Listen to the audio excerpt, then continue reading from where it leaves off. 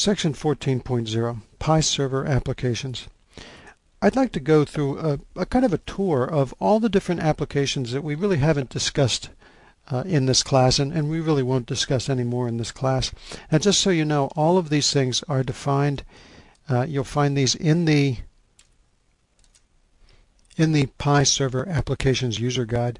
Now this user guide takes you through all of the different server applications, the ones that you see listed here. And I'm just going to go through and kind of describe what each of these does. Just a quick little, well, as they call it, the little elevator speech for each one of these. What does this, how would you explain this if you had just a few seconds on an elevator to tell somebody what it does? So let's take a look at these, starting with Performance Equations Subsystem. We actually did work with this today. If you remember performance equations, it executes in real time, can use many different tags in the equation. In fact, the functions that we use within those within these performance equations, they can be embedded within other functions. So there's no artificial depth of nesting. It's a very robust engine. It's not particularly good for documenting your work. That's why we have something like ACE, the Advanced Computing Engine. Because, of course, in performance equations you can't make comments, but it does not make it any less robust. Okay, it also uses a PI tag to store the results. So that's our performance equation. We have another utility, or another subsystem, called the PI Totalizer Subsystem. The Totalizer calculates a variety of calculations: totals, averages, min, max, range, etc. Actually, the reason we call it the Totalizer is because that's the most popular feature. People like doing totals. Now, this is different than performance equations because, well, for one thing, it's not an open-ended expression syntax. It's simply kind of like choosing one from column A and one from column B, and you end up with a calculation. The other thing is it actually makes use of the snapshot table instead of the archive table for doing these calculations, which makes it slightly more accurate than doing these same things using performance equations. Here's a slide that illustrates what we mean when we say that the Totalizer is slightly more accurate than the performance equations. If you look at these events, the events either white or black represent all of these snapshot values. Now the black values, they represent simply the archive values, the values that end up stored in the archive. So when we do a calculation in performance equations, we're simply taking the area underneath this this trend right here, going from the black values to the next black values. Those are the archive values. Now when we do this using the Totalizer, we're going between the white values, which makes it slightly more realistic or more accurate because we are looking at data that's at higher resolution, slightly higher resolution. We have another subsystem called the PI SQL Subsystem. What that does is it implements what we would call our ODBC and OLEDB driver. It allows the PI server to be seen as though that PI server were an ODBC or OLEDB data source. Okay. It does require that you have this ODBC and OLEDB provider client in order to get access to it. That's part of the PI data access package. Yeah. So it does allow read access for tables and write access for some tables. So for example, if you're a real, let's say you're a Power Builder fanatic or a Microsoft Access fanatic or a Crystal Reports fanatic, and you would like to see PI data, but you don't want to bother to learn how to use data link, no problem. Just make use of get the ODBC, OLEDB client, and then you can, in your own native application, your favorite application, you could do all the select statements you want and do joins and all that good stuff. So that's an example of what the PI SQL subsystem delivers. The PI Batch Subsystem is what we use to allow you to define repeated events. We tend to like to call this event oriented instead of batch, because batch kind of implies that you're in a certain industry like pharmaceuticals or paper or something like that. In fact, almost everybody has some type of repeated events that they would like to compare one to another. And that's what you can do with the PI Batch Subsystem. Let me show you a picture. As I said, they're not limited to pure batch processes. Imagine that you take that particular segment and expand it out and then compare them one to another. And you would like to do that over and over again each time you make that same batch.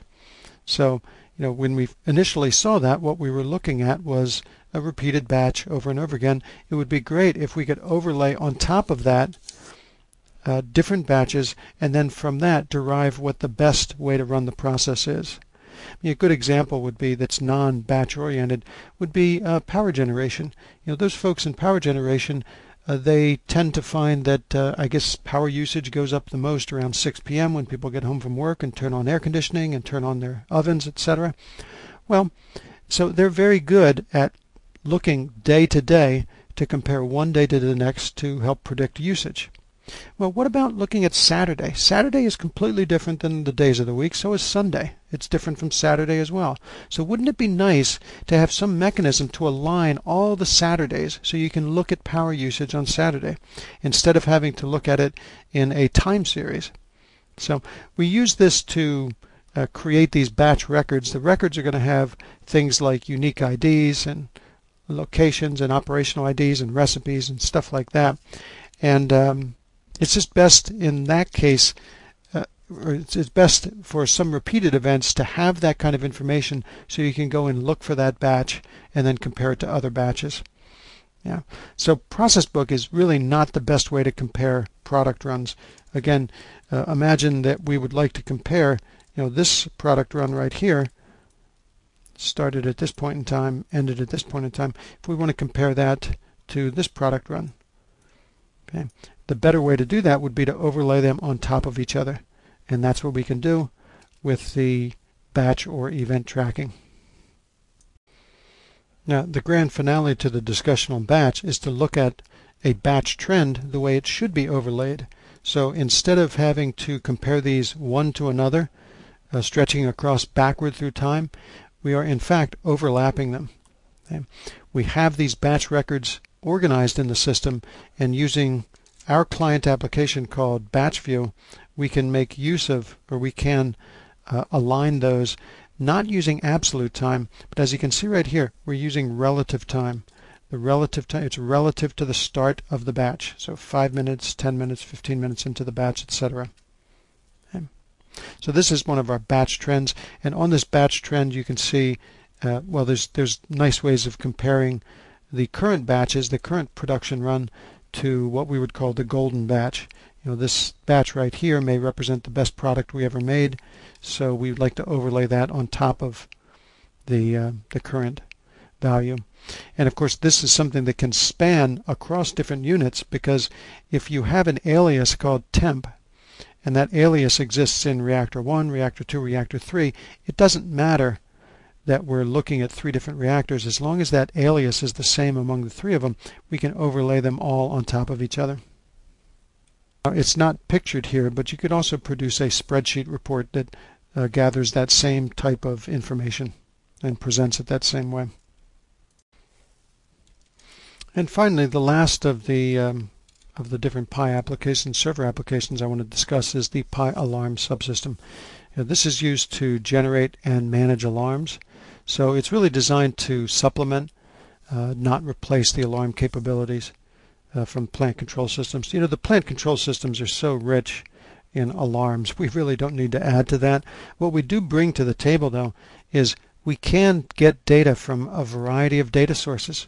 Now, just to give you one good example of this, we actually know of one customer that is actively going out to the internet and getting from the local ISO the spot market prices for energy.